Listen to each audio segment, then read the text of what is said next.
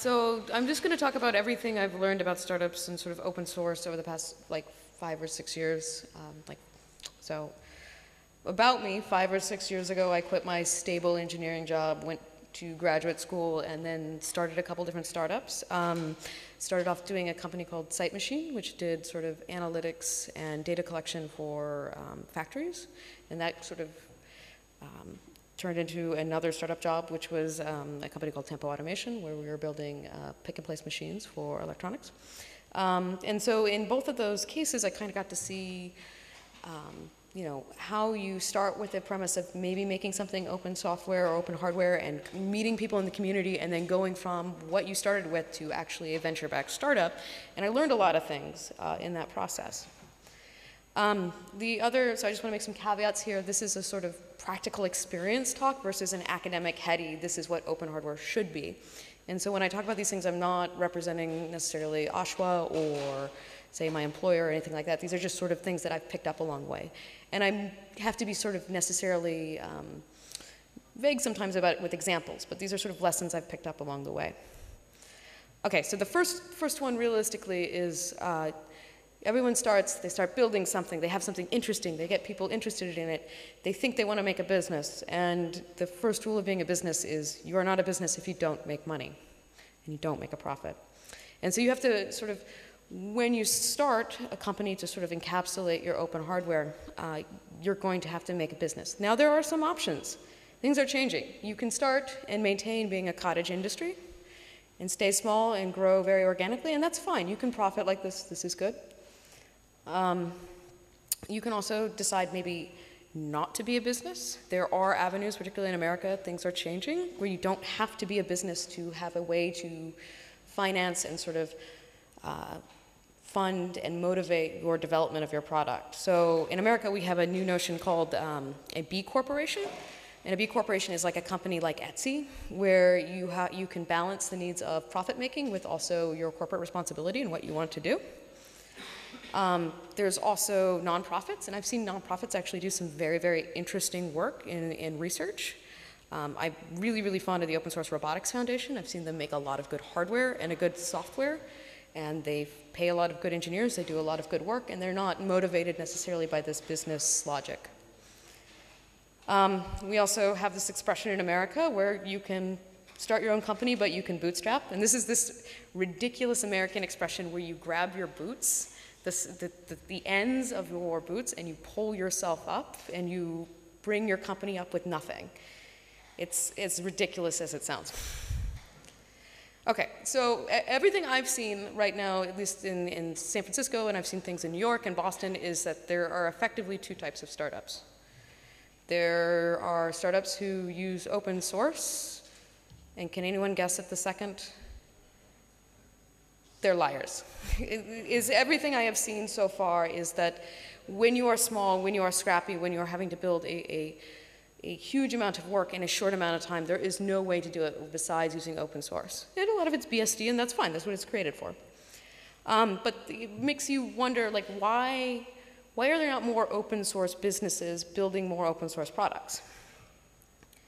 And the first one is, the sort of first thing I sort of noticed is that consistently when somebody starts out with an open source product, they conflate this notion of their fans, their friends, the people they meet at these sort of summits with the customers that are actually going to pay them and make a valid business. And this is generally not actually what happens. You have fans that are very, very interested in the fact that you are open hardware, and then you have customers, which generally don't care about open hardware, they just want a problem solved. That is to say, most people don't really care about open hardware. I'm really sad to say that, but that is the truth. We all care about it. Everyone here, I think, cares about it. The one thing people do seem to care about, and we've noticed this, is the magnitude and direction upon which you go open or closed. So MakerBot started in this world where it was 100% open and went slightly closed, and it was a horrible, horrible thing. Where somebody like Microsoft starts all closed and slowly starts opening things up. Where MakerBot may be more open than Microsoft, we react differently. And that's something I don't have any thoughts on. It is just the nature of the world. So if I had the option of being completely open and then having to sort of retract something based on a business logic, or because sometimes you don't have the whole business planned out, it could be very, very scary. Versus the other side of it where I stay completely closed, but oh, I can open things up slowly at my leisure. It's a lot safer position. So people sort of default to being closed because of this people being scared of having to take this little bit away for business practices. I'm not saying that's right or wrong, I'm just saying that's sort of the nature of the animal. So if our customers don't care and we get in trouble if we do things in the wrong way, how do we make the case for doing more open source as businesses and sort of in these larger venture-backed businesses? And how do we keep our sort of morals and ethics intact with all of that? And the real answer is that you make a strong business case for using open source hardware. So how do you do that? And so you have to come up with like and what I've found is, and the only thing I can think of is that you need a strategic advantage that is given to you by having open hardware. So the first reason I've heard against having open hardware is that it allows everyone to see exactly what your company is made of. There are thousands of venture-backed startups now that are claiming to have some incredible proprietary machine learning who are all probably using the same open source packages. But if they were to open source everything, you could see that they aren't this giant pufferfish, they're actually quite tiny. And so it is a way of making yourself look bigger and badder, and I don't know if that's necessarily the case. So this is something that you will hear from a business standpoint of, hey, don't open source, because then people will know that you're kind of not really full of any actual technical interest. So another thing I hear often for startups is, what do you guys think is more important for an early stage startup? Is it being stealthy and not allowing anyone to know what you're working on and not allowing you to get customers? Or is it more important to show traction and that you're building something that people actually want to buy? Come on, interact. What do you guys think? Is it A or is it B? All right, it's actually A. It's actually showing traction. If you can show that people are interested in what you're doing, if you have competitors, it is a competitive market that validates what you are doing. And this gets me to the second point that I have, is if people are trying to clone what you're doing and are interested, and even if it is open source and they're stealing your designs, that means you're doing something that people are very, very interested in and people are willing to pay for. Generally, in a competitive market, it's more important to execute well and actually scratch all those itches that the customers want from you than to just have a good idea. A good idea is not worth anything until you actually do it. So how do you go and execute things well? You get the best engineers, and the best engineers generally love open source. I've heard myths, actually, from venture capitalists that most of them sometimes think that open source is amateur hour, because they look around, they see a bunch of sort of scrabbled, dirty, hairy engineers in a room drinking cola, wiring stuff together, and they think it's sort of amateur hour. And the truth is, open source actually runs the world. You just have this weird distribution of how it's done. There are a bajillion open source, like to-commit repositories out there and dead projects. But there are also a minority of open source projects with tens of thousands of commits, hundreds of dedicated developers, and those things are actually some of the most robust, useful projects in the world. It's basically this power law of contributions. The very minority of repositories get the most contributors. Also, as an engineer coming into a new startup and evaluating different things to work on, having an open source platform to work on de-risks me, because I know if that startward goes belly up, or I want to leave, or whatever, I know that that body of work is actually transferable. I can go to my next job and point to that body of work and say, I built this. I can leave that job and say, fork you, I'm going to go build my own thing. I'm significantly de-risked in what I'm doing. And so the other way you kind of sell this in Silicon Valley, at least that I've been able to figure out, is that there's this phrase called company culture that everyone likes to talk about, but no one can actually define. So if you create an open culture, you hire to that, you find those sorts of people. And VCs love this thing. They love having ecosystems and platforms and marketplaces, and when you create an open system, you can generally generate that sort of interest and traffic very early on, as long as you sort of frame it right when you're discussing things with them. And so the last little bit that I have here, and I know this is sort of scattered, is as you start doing this and you have the discussions with your partners, you may, maybe at like something like a maker fair or an event like this, or just at a hackerspace, as you start talking about your plans for openness or where you're going to go with it, make sure you sort of codify those things and keep a paper trail and have a way of actually getting back to where you guys wanted to be. And so that's what I've got. If you guys have some questions, I'd love to answer them.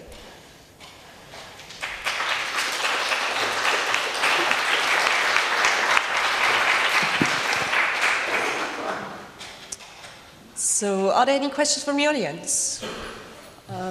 I might let you think about it for a while and ask you a question myself. Like, you mentioned that there's this myth about how open source is always kind of amateur, and it is kind of related to developers looking super clean and drinking cola or something. Well, it's not just that. Like, in the mind of like a professional, right? They see plywood and they think, oh, it's slapped together. Well, plywood is your prototyping step before you actually go and get something professionally machined. But they don't see that leap. And they don't see the fact that prototyping with wires and having breadboards is this step in going to get a PCB actually finished. And they don't understand the creative process that goes through it. So things look very amateurish very early on.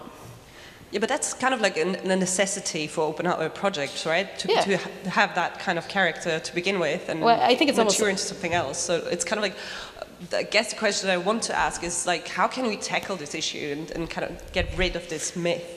Well, the understanding that you'll be confronted with somebody saying this myth is very, very helpful. Because I think one of the strongest things I've learned in this whole process is people have so much fear. Like they're scared that they won't be successful, that they won't be able to find funding. And it's actually not that. If you're not fearful, if you're fearful and somebody says, hey, I think you're kind of amateur hour, well, then you sort of internalize that and you say, oh, okay. But if you say, no, I'm not, I've done this same sort of process before in multiple projects, and it usually works out, and you counteract that very strongly and emphatically and correctly, you can deal with it well. Yeah, I see what you mean. Here's another question popping up. What is your experience in the United States with investors and open hardware businesses? It's still like it's news or it's interesting, but if you don't protect the IP and if you kind of release everything for free, it's not a business model. Is that still the case, or is that kind of more accessible by now? Well, there's tens of thousands of investors out there, and so some of them are more some of them are engineers, right? Surprisingly, some of us could be in this position where we do really well and we are actually funding these things, and so they do understand this, right? And some of them just don't. Some of them come from a business world or a marketing world where there's the thinnest veil of technology and it must be proprietary. And so part of the process is just shaking so many hands that you find the right people who understand that. All right. Any further questions? Questions. Sorry about that.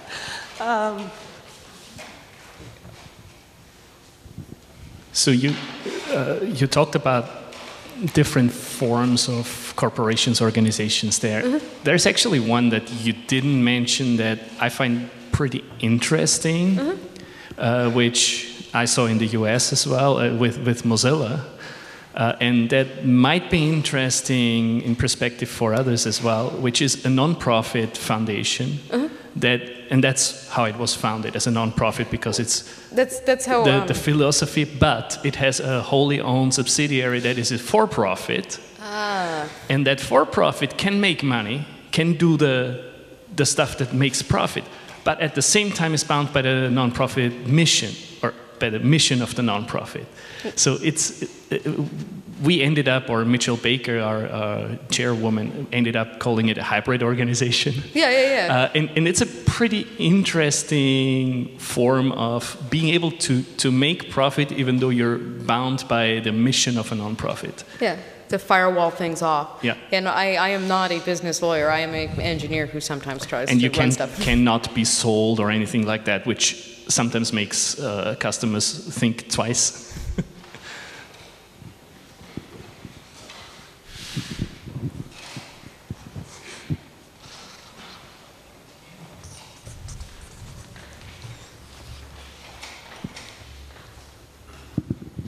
So you said that you made you started startups, and I just wondered, how did they all end? Did you sell them, or did you give them in the hands of other people, or are you still the owner? I've left 2 of them actually. So they're out, they're doing their thing. It's just I'm no longer there. I went on to the next thing because I disagree with something, or we just parted ways, and that is sort of the nature of the animal.